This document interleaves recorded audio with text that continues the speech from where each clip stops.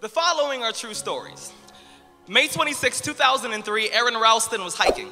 A boulder fell on his right hand. He waited 4 days. Then he amputated his own arm with a pocket knife.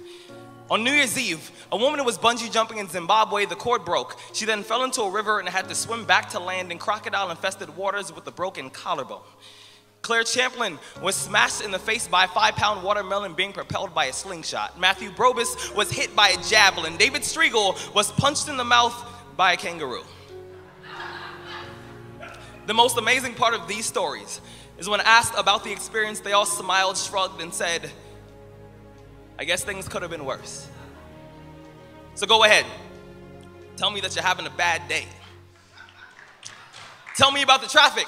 Tell me about your boss. Tell me about the job you've been trying to quit for the past 4 years. Tell me the morning is a townhouse burning to the ground. Tell me the snooze button is a fire extinguisher. Tell me the alarm clock stole the keys to your smile, drove it into 7 a.m. and the crash totaled your happiness. Tell me how blessed are we to have tragedy so small it can fit on the tips of our tongues. You see, when Evan lost his legs, he was speechless. When my cousin was assaulted, she didn't speak for 48 hours. When my uncle was murdered, we had to send out a search party to find my father's voice. Most people have no idea that tragedy and silence have the exact same address. When your day is a museum of disappointments hanging from events that were outside of your control.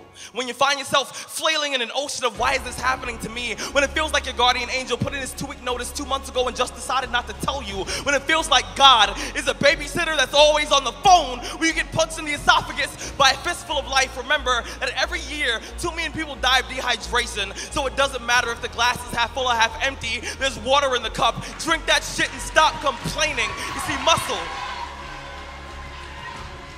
see, muscle is created by repeatedly lifting things that have been designed to weigh us down. So when your shoulders feel heavy, stand up straight, lift your chin. Hell, call it exercise. Remember that life is a gym membership with a really complicated cancellation policy. Remember that you will survive. Remember, things could be worse. Remember, we are never, ever given anything that we can't handle. When the world crumbles around you, you have to look at the wreckage and then build a new one out of all the pieces that are still here. Remember, you are still here. The human heart beats approximately 4,000 times per hour, and each pulse, each throb, each